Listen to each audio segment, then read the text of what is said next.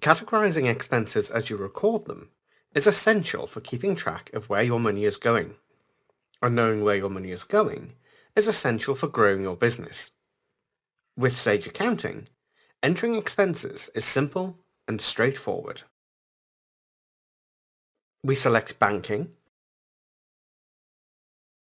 select New Entry, and Expense or Payment.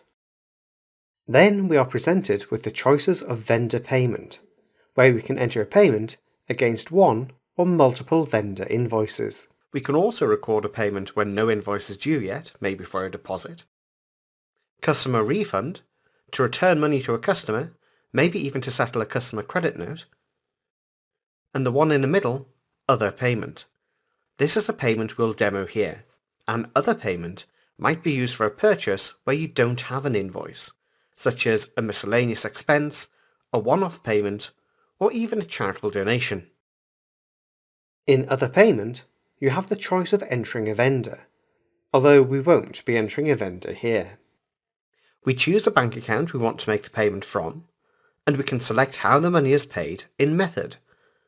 We can enter the date of the payment, and a reference if you want, although it's not needed. We do have to enter the amount of the payment, and that's entered here. We then need to let accounting know where the money is going by selecting the appropriate ledger account. If needed, more details can be entered to help us identify the transaction. Then, enter the amount. This can match the amount entered earlier, or we could split it between multiple ledger accounts. Making sure that left 2 is recorded as 0, we can then click Save. And that's it. As simple as that.